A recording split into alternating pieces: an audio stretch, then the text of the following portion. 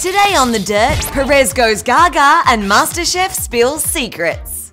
But first, Lady Gaga wowed the crowd at Sydney Monster Hall and even dropped in some pole dancing. We know she can work a crowd and a pole, but Gaga went above and beyond for these little monsters. Unbelievable. The girl's got talent. Amazing. Fantastic. Really, lots of fun. She's the best performer our generation's ever seen. Unbelievable, absolutely unbelievable. What do you reckon? I actually cried. Next, Perez Hilton rocked out with Gaga and then dropped in for a chat with Kyle and Jackie O.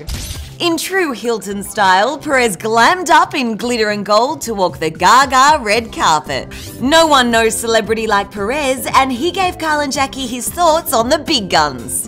I heard that Avril Lavigne once called you and said, "Stop writing nasty things about me." She did. Why are you so mean to me? Yeah. And what'd you say? I said, you make it so easy. Lindsay Lohan. Yeah. I treat her definitely with more kid gloves, but I still call her out on her poo, or I don't know. I was trying to say think of a different word. Yeah. I'm not gonna drop any inappropriate words on the radio.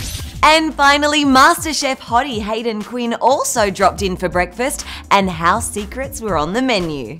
He's the hottest thing in the MasterChef kitchen with the hottest gossip. There was at one stage in the house a phantom skid marker, and that person got booted very quickly. I can guarantee you that. That was a bit weird and not cool.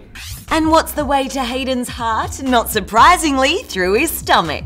A beautiful, amazing chocolate dessert with strawberries or a little bit of champagne, then you're definitely going to be doing well. And that's it for now, but we'll be back soon with heaps more right here on The Dirt.